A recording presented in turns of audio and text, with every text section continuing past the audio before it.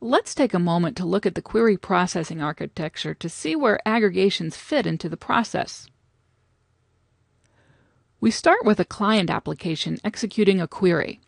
This could be a developer using BIDS or Management Studio, or a user with Excel or Performance Point or some other cube browser.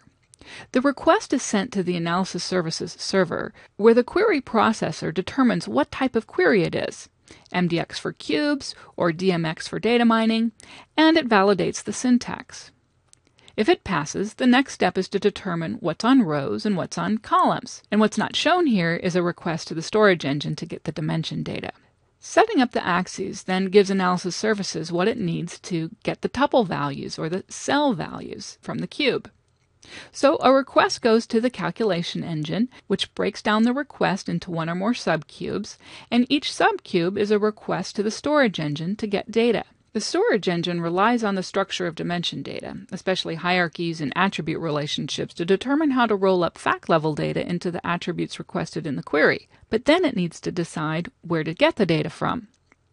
It looks first in the storage engine cache. If another user has requested the same data, then it exists in the storage engine cache, and the storage engine returns what it has. And that's the fastest possible operation.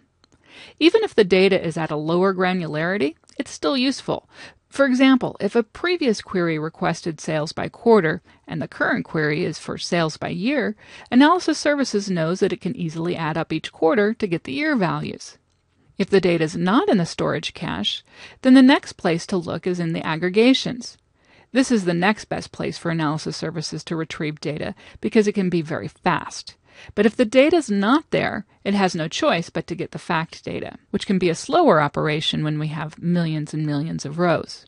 Regardless of where the data came from, the storage engine returns the data to the formula engine, which is responsible for packaging it all up and adding in any calculations required, and returning the results to the requesting application.